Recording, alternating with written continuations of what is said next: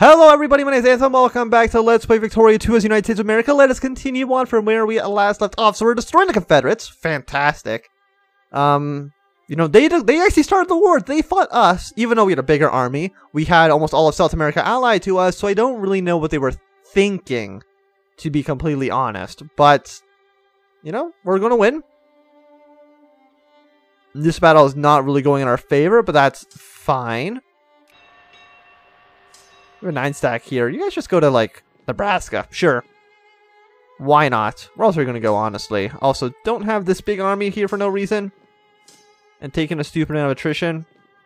By the way, Confederates, you want to just, like, surrender? No, they don't. They've already have 100% war exhaustion, so... there's really not too much I could do there.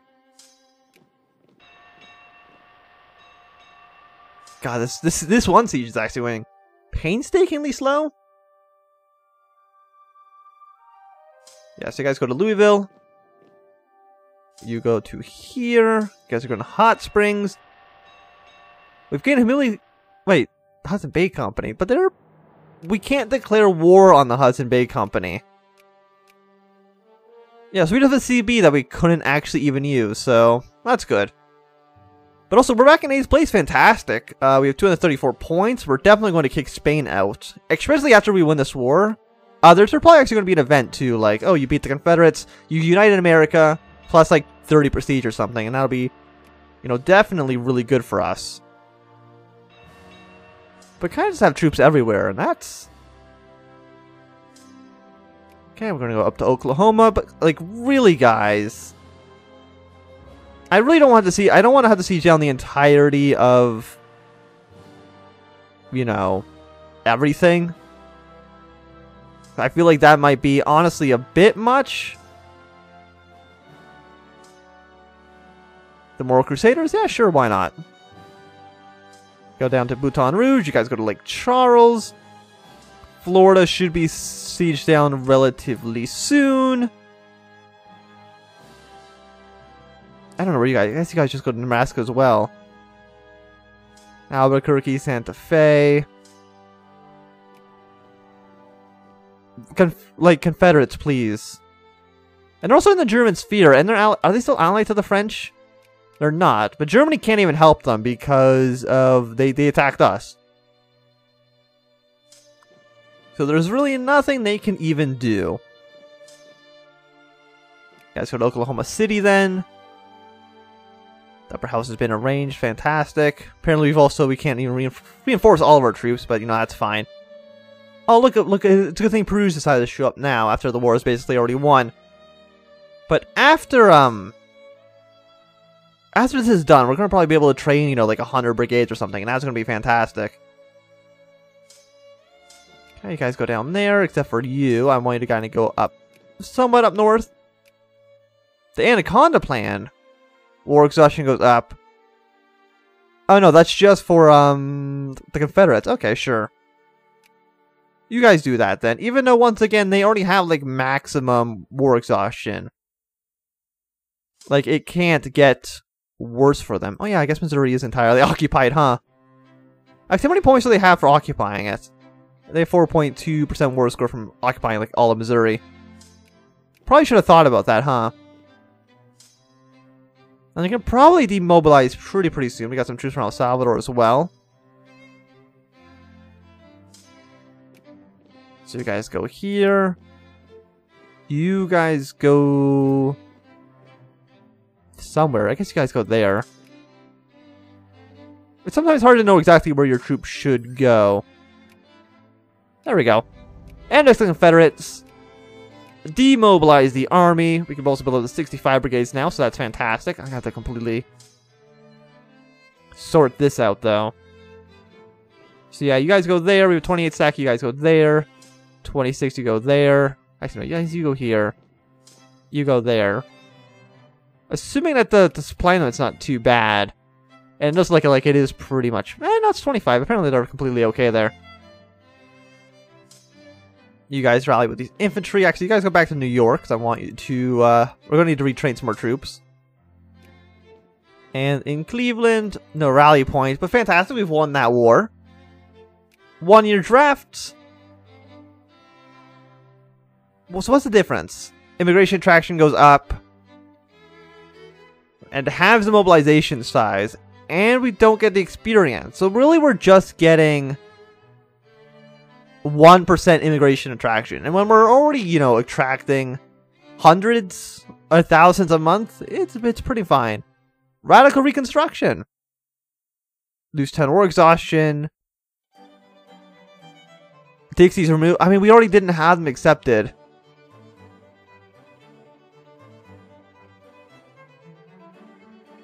Yeah, sure. We'll do some radical reconstruction. Hopefully they didn't, like, screw us over or anything like that. But we don't accept Dixie. We don't accept Texans. Apparently we just... Texas didn't even rebel against us. And we just like, fuck the Texans. They allied with us the entire time. But apparently that wasn't good enough for us. So we've just made Texas more of a hellhole than it already was. Which isn't to say that it was a hellhole before. But, you know, in this timeline, it did kind of get screwed over a little bit. But there we go, our immigration tracking. Even when we were at war, we were still getting like 3,000 a month. So, you know, that's pretty good. So apparently the, Italy's fighting Austria. That's fine. What else is going on? Turkey's fighting Tunis, but of course I don't think Turkey can even get there. The Dutch are fighting this guy, which I'm pretty sure is in, Indonesia. Oh, the Franco-Prussian War's happening. Okay. And who's winning that? I'm assuming it's probably the Germans. Yeah, Germany's winning it slightly. I'm not going to subsidize them because I can't afford that. I would still like to send troops over to the Congo, though, if that's at all possible. And actually, where does our supply limit end? Life rating of 10.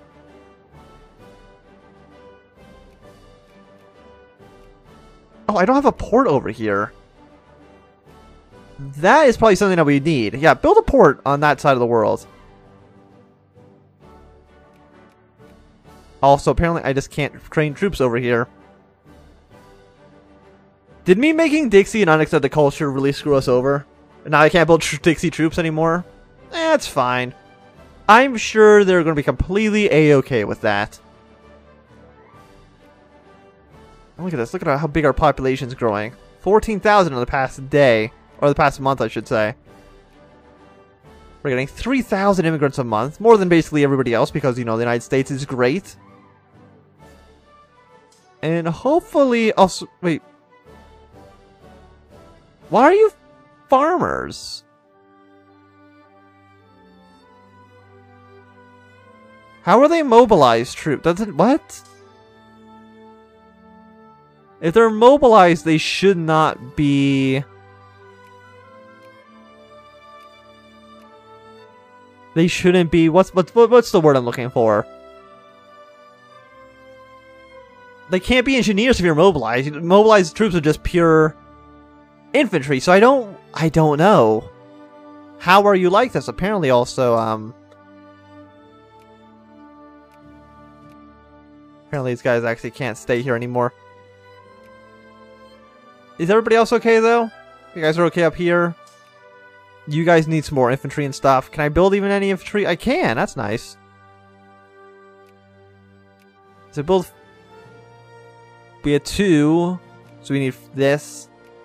We're going to build an engineer, build a dragoon there, and then we'll build more cannons afterwards. And they all do rally to New York. Yes, fantastic. And apparently we can only build troops over here. Everywhere else in the United States really doesn't provide anything for the army. Argentina, who are you at war with? You're at war with Paraguay? Sure, I don't really, I don't care about Paraguay. And I'm assuming we're actually the war leader now, right? Like, we get to say what we want against Paraguay? Fantastic. So if I wanted to add a war goal to annex Paraguay, I technically could. They're probably not going to. But we're down to 14.1 infamy. I would like to take over Panama if at all possible and try to take as much land. Because, like I said, I think I said in the last episode, I do still want to try to annex the entirety of North and South America. You know, it's still kind of the plan. Is this really not... Did they beat the rebels, or do the rebels just like basically stand down? They do that sometimes. Are you rally? You're not a rally points. I don't know why your frigates aren't going to here. Why was all of our ships? Oh yes. Okay, so we have a thing over there as well. So I'm assuming. Yeah, no, we can't. Basically, here we don't have any supply. Does military access give a supply? Does that give a supply range? It doesn't actually. Okay, that's a little bit annoying. Do we have a port? We don't. I'm just forgetting ports everywhere. So let's go to here. Upgrade our ports where we can. It costs a stupid amount of money to do so, but build the ports over here in the Pacific. We still have Hawaii too. I need to sphere Hawaii at some point. Also, apparently we're not a great power anymore. Austro-Hungary's at 316. We're at 260. How did everybody get so many points? Did I lose a lot of points or what? I'm not too sure, honestly. And how's Hungary? Like, they just lost a war against the Italians. I don't understand how they were a great power at all, but sure, whatever. And there we go. Hey, look, it's Germany. The Treaty of Frankfurt. Treaty of Frankfurt was signed in Frankfurt in 1870, the end of the German-Franco War. It established borders. Did they not do that in Versailles?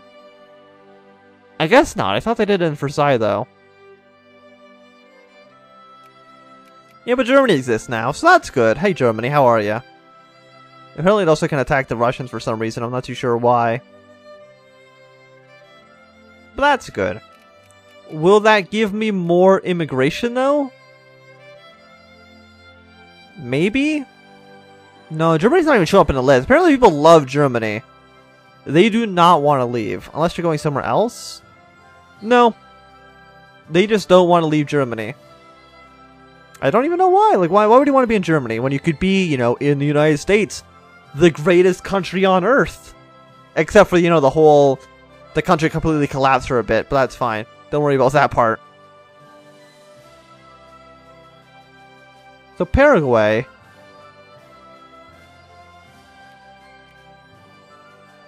Liberate. Oh, we can't even annex them. That's just the point thing.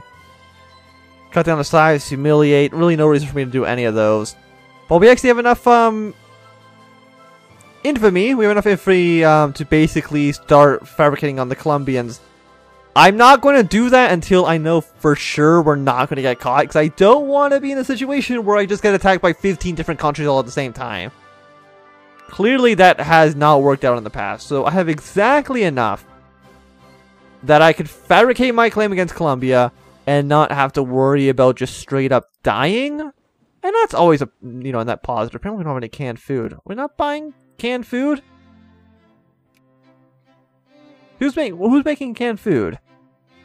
Probably not a lot of people. 10.6. Why do I get caught immediately every single goddamn time? Every time, it's just boom. Everybody already knows. It is a little bit annoying, but I do want Panama. So there we go. We finished that war. So that means this should get down, you know, a little bit faster. 0.09. I mean, it's not a lot, but it's better than nothing. So there we go. We have a state. Remove our focus here. We probably need to like start getting our troops, you know, back to where they need to be. So how about we start encouraging some soldiers. Quebec can actually start building some troops now as well. So I think we're going to do that. We're going to build like 2 cannons up here in Quebec. None of this is actually cored yet, which is a little bit annoying, but... And now hopefully with the war being over again, we're going to get a lot of immigration. Still not a lot from Germany. Apparently the Germans just do not want to leave. It would be nice if they did. I would like to take over the rise of the KKK. That seems pretty bad. That seems pretty much awful. Trail of Tears, reform local government. Are any of these, like, good? Ever since colonization of the United States of America, they've just been neglected. Or, yeah, relegated. Not neglected, because that's not a word. I think, you know what, native status? Well, do that. Trade the tiers, no, that still seems like it's bad. Lose 5 MP, that seems pretty much good. I don't gain any. Why can't I do this?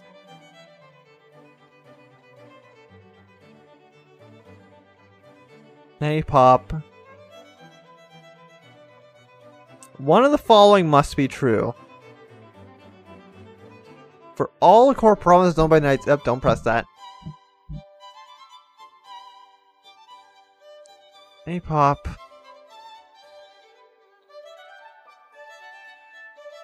I don't know why I can't do this. I mean, losing 5 of me would be fantastic. For all is not a colonial state, any pop is primary culture.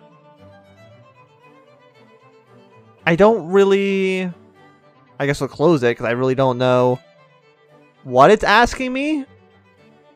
Maybe I'm just a little bit dumb, I'm not too sure. Anyway... If someone want to leave in the comments what exactly that was asking me to do. Is it saying that because I own provinces that I don't... that the primary culture isn't... like the primary culture in like American Columbia, for example, isn't Yankee, I can't do it? Especially since I own, you know, like Uruguay. I'm guessing that's just never going to happen? There's a lot of North Italians in northern Texas. Actually, that's in Oklahoma, but whatever. It's like how there's a lot of people who are like Irish somewhere over here. I'm not too sure where. But how many people here are like Yankee? Is anybody in like Alabama Yankee? 1.1%, not a lot. And how much? No current simulation, no current simulation. Nobody's a sim. Everybody should become a Yankee. And if you don't want to become a Yankee, there's absolutely just something straight up wrong with you, because why would you not want to be a Yankee? And why am I spending all this money on military stuff? That's a good question. Don't even... Was I wasting all this money this entire time for absolutely no reason? Probably. But there we go. Let's start getting our money back up. I want Panama... Like, where's the Panama Canal decision? Offered by Cuba. This doesn't show up. Maybe when we take Panama ourselves, it'll show up. We have a 6-stack here. One thing, Colombia only has a 3-stack, so if we send down, you know, 15,000 men, don't go into the open ocean, because I know that basically just kills you. We'll send our ships down there. We got some Jackman rebels in the Empire of Mexico. And he looks at the Mexican army. Apparently the Mexican army is on the other side of the country, so who knows what they're doing. And how much longer for this CB to be done? 133 days. So we're getting there, but it is taking a little bit of time. And I'm still amazed that we're in 9th place. I really feel like we won the Civil War. I mean, it was a second Civil War, depending on how you want to look at it. But I really feel like we should be great power by now. Is it Austria? Like, Austria's just a lot further ahead than we are. You know, like 40 points ahead of us. Apparently we're about to be in the British sphere. Really, we're not big enough to be considered unspherable. Opposed. What the absolute humiliation. The Great Chicago Fire. Oh, that's... lose 25 pounds. Apparently doesn't really matter at all. But, that's a bit insulting, don't you think? I mean, they have cores on like half of our country. Why? They have cores on all of this land? Oh, so they're actually never going... Because they have cores on us, they're actually never going to sphere us directly? I didn't know they had cores on all of this. Knowing that they have cores on all of our land, why do we have... A good question I have to ask myself is, why do I have 60,000 men on the Mexican border when they should absolutely be on the, you know, the border with the British? That'd make a lot more sense, wouldn't it? We'll keep, like, 1 stack down here, but we should have most of our army up here in, like they have a 33 stack in Newfoundland, and they have a 48 stack in New Brunswick. I don't trust these British. I don't trust them for a second. But I think it's going to be a good time to end this episode. Thanks for watching. My name is Anthem. If you've enjoyed, remember to thumbs up. If you're not enjoying, you can always thumb down. If you want to see more, subscribe. And goodbye.